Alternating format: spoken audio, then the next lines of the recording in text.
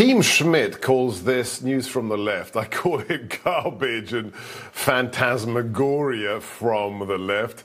Let's have some fun today. Joining me now is executive editor of Newsbusters at the Media Research Center. We love the MRC. Tim Graham. Tim, welcome to Rob Schmidt tonight. Thank you. Okay, so let's start with one of the most disgusting reptilian individuals on the left. His name is James Carville. I guess he's run out of ideas. This is a retread of his from 1993, I believe. Let's play the cut. I told people I have a PhD in white trashology, and you saw real white trash on display. And let me say something about Congressman Marjorie Taylor Greene. She dresses like white trash. She really needs a fashion consultant. I recommend George Santos. The level of white trashdom in the Republican Party is just staggering. That's a man calling an elected member of Congress, Marjorie Taylor Greene, white trash. The same man who back in, 93, 94, said if you drag a $100 bill through a trailer park, you get the kind of people who accuse Bill Clinton of having raped them, which to this day stands against him. Is he just out of new ideas? How low can James Carville go? Well, it's always funny when James Carville wants to tell you how to dress.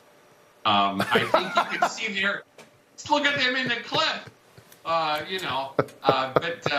Look, what this is all about is you're not allowed to actually object when President Biden stands in front of the nation and says Republicans want to abolish Social Security. I would have been right in the mix. If I was a member of Congress, I would have yelled at him. I would have yelled liar at him because it's a lie. Yeah, I have to say, I like this GOP, this MAGA GOP, this America First GOP. When you are lying to the American people, the border is open, 9% inflation, war in Ukraine, Chinese spy vessels across the sky. Yeah, we're going to boo you, we're going to heckle you. All right, I've only got time for one more cut. Here's a good piece of news. This is Matt Walsh of the Daily Wire. Taking on the transgender extremists. Let's play the cut. You have testified as to a lot of your own research. So I'm curious for what purpose you do that and what background you have to qualify you to speak to that. Well, my background that qualifies me to speak to this is that I'm a human being with a brain and common sense, and I have a soul. And so, therefore, I think it's a really bad idea to chemically castrate children. That is my experience.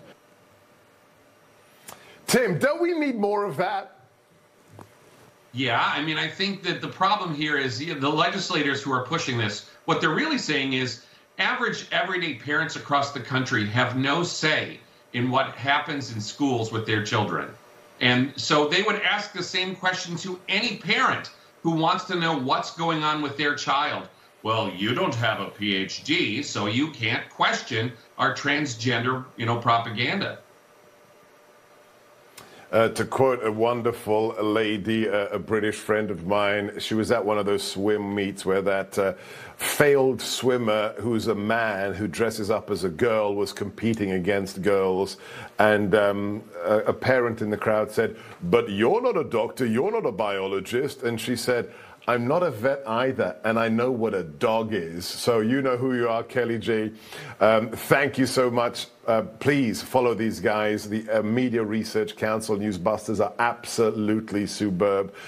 If you want to prepare for the next 2 years, if you want to understand the plan the left is implementing against us, check out my latest book, The War for America's Soul. In it, I dissect the sources of the new left, what the Frankfurt School is, what they mean to do, not only to America, but to Western civilization. You've got to know an enemy to defeat them.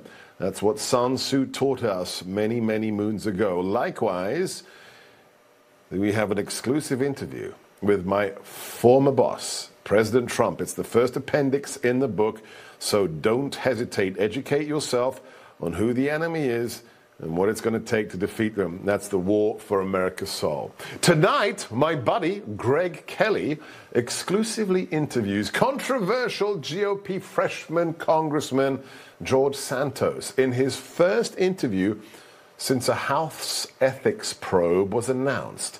Santos comes clean about why he hasn't always been upfront about his past. Don't miss it. My Body, Greg Kelly, tonight, 10 p.m. Eastern, right here on Newsmax. I'm Sebastian Gorka, in for the great Rob Schmidt. Stay on this channel. Do not touch that remote. And wherever you are, whatever you're doing, keep your head on a swivel. Watch your six. Hold the line. Never give up. Never give in. And stay frosty.